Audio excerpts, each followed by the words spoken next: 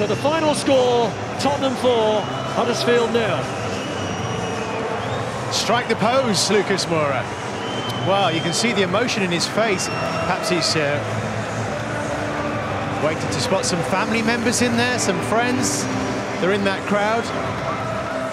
Yeah, look, here we go. The family's coming down to see him. Look at this. What a moment for Lucas Moura. What a day for him. And he wants to celebrate with those closest to him. There you go, my darling. Ah, love it. Love it. What a special moment.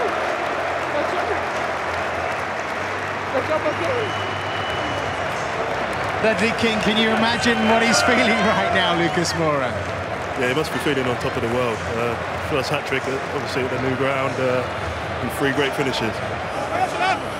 3 great goals, and he's going to share every second of these celebrations with that young man who is going to take his first steps on this new pitch as well. Brilliant. And the fans who stayed behind to see it are loving every moment as well. Jamie. It's lovely, what a moment. I mean, as quick as his dad, he'll be all right, won't he? What a hat-trick from him today. Brilliant today. I felt he was going to be an important player for them, and it was a perfect performance to a certain extent because they did it. They were explosive in the right areas. Very impressive, him, and exactly what you want when you're bringing in players to make an impact. Perhaps not starting every week. You need them to make a big impact like he did. It was fantastic.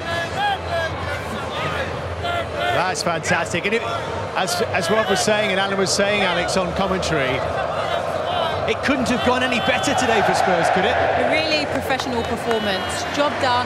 They know they need to come out here in front of their home fans. Massive 3 points for them. And yes, we can break down Huddersfield afterwards, but it was about being professional and going about their jobs in the right way, and a deserved hat-trick from him today. Brilliant, brilliant moment. It's going to hand him back